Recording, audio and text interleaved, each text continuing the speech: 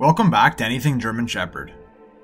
Some people like to choose the breed of their new dog based on how long it's likely to live, which is understandable since having as many years with your cherished pet is what every dog owner wants. On the other hand, some people don't want to commit to a pet with a very long lifespan, so finding a breed that won't live for as long would be a better fit for them. Many dog enthusiasts are aware that bigger dogs tend to have shorter lifespans than smaller ones, and mixed breed dogs tend to suffer from less health complications than purebred dogs. This is because large dogs age faster, and breeding from a smaller genetic pool increases the frequency of faulty genes and genetic disorders. Now let's look at the dogs with the shortest lifespans. Dog de Bordeaux, 5 to 7 years. This breed is very large, friendly, and quite lazy. Great Dane, 6 to 8 years. Well known for being one of the largest breeds of domesticated dogs, Great Danes are affectionate and loyal and often make excellent family pets. Bernese Mountain Dog, 6 to 8 years.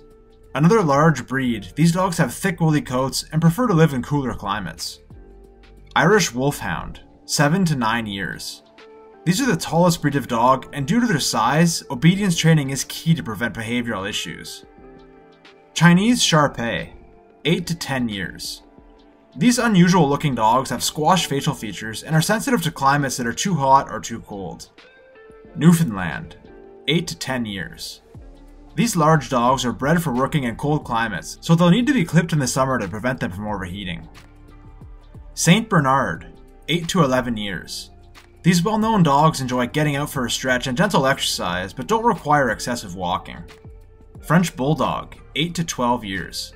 The smallest dog on the list so far, excessive breeding of this popular dog has led to health complications which can affect their lifespan.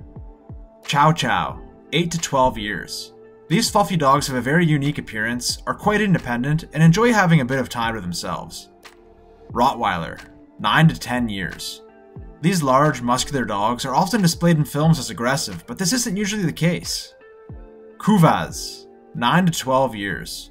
These pale, fluffy dogs were bred for guarding livestock, which is quite a solitary task, with lots of hours spent outdoors.